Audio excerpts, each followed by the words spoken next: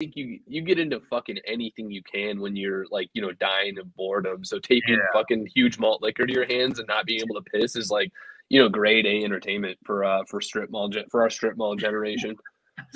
Love it. Absolutely, dude. So speaking of, I'm gonna be drinking this delicious treat throughout the street today. It's in a plastic bottle, and I was at the liquor store, and the dude's like, "Do you need help finding something?" I said, "Steel Reserve." He's like, "I don't know, man." And when he found it, I got all excited. He's like, "That's the first time I've seen anyone excited about finding Steel Reserve."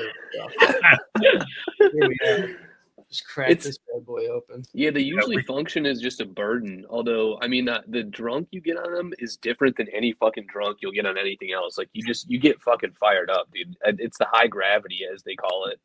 I'm stoked. I can't believe they switched from glass to plastic too, which is benevolent because of how many I broke along the way when you get too drunk. I was gonna say, how am I supposed to smash this when I'm done with it?